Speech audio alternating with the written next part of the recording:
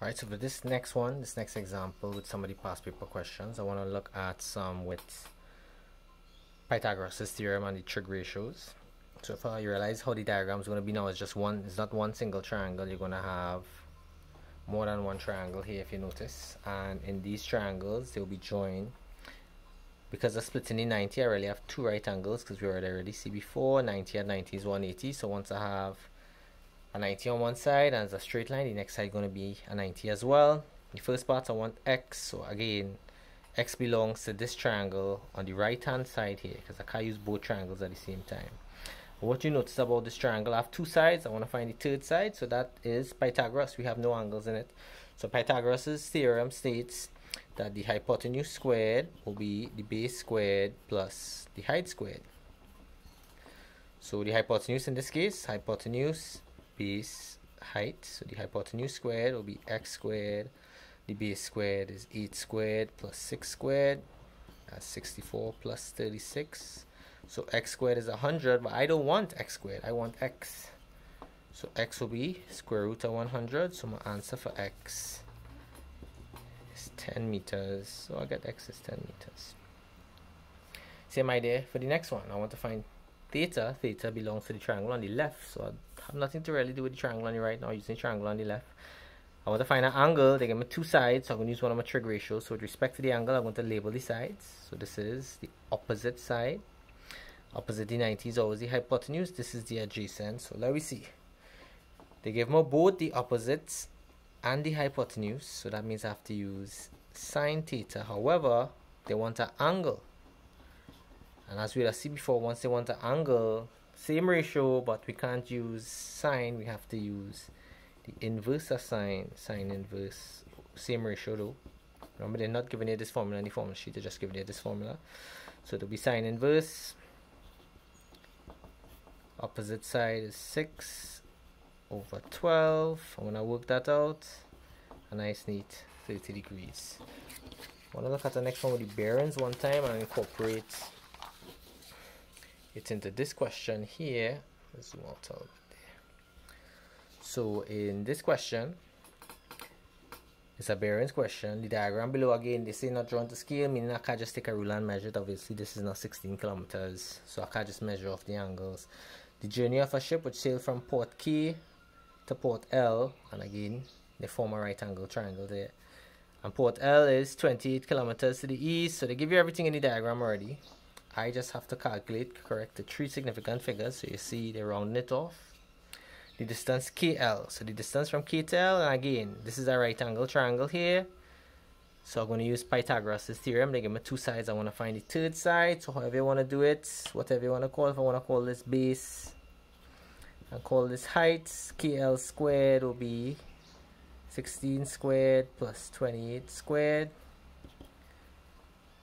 And again, we could work that out. Let me just get the handy calculator here. So again, you need to know how to use your calculator. So 16, I have my squared button already built in there. 16, I have my squared button already built in, so I get in 256 plus 28 squared. Again, you can do all this in one step. Again, the better you know how to use your calculator, the easier. So if I want to do it in one step, I would have just put in 16 squared plus 28 squared. I wouldn't get the individual pieces, but I get what you get when this add up anyway, which is 1040. And that's KL squared. I don't want KL squared. I wanted just KL, which will be the square root of 1040. So I just press square root there now. And I get my answer, 32.249. But they said three significant figures. So 32.2 kilometers would be the distance from here to here. The next part is they want the bearing of port L from port K.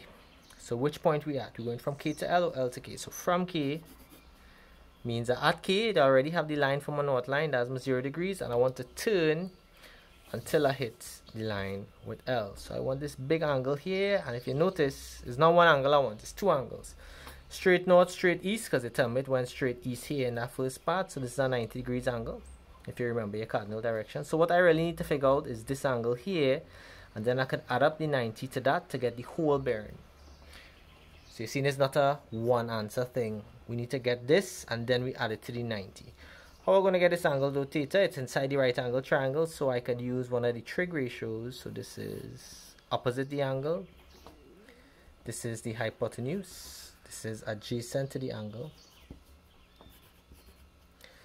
So I have opposite and hypotenuse, sorry, adjacent. I'm mixing up my H there with the one we used from before. So opposite and adjacent, which is tan. However, if I want to use the 32.2 on it correct, I could use that. It's just a little bit safer sometimes to use what they give you, just in case I made a mistake with this one. However, in some questions, you have no choice but to use the answer you get, right? So you'll have to trust that it's correct. Once it's correct, you could use any one. I'm sticking with these two though, opposite and adjacent again. Will be tan theta is opposite over adjacent if you double check the formula that they given in the formula sheet. Just like before though, this is not a length we're trying to find. They wanted an angle, and once you have to find an angle, is always the inverse you would need. So it will be tan inverse, and I just stick in my values. Opposite is 16, adjacent is 28.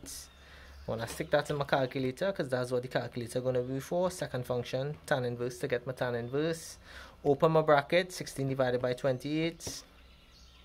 Close my bracket, 29.74 degrees. But since we're already rounding off stuff, we'll put it as 29.7 for now, just to show you. So in the last part, remember I said the bearing wasn't one angle, it's both of those. So for the last part, to get the bearing, it will be 90 degrees plus 29.7, which is roughly 30. So I'm going to get 119.7 degrees. However, this is not the three significant figures, so when I round it off, I still get in to the nearest whole number, which is 120 degrees.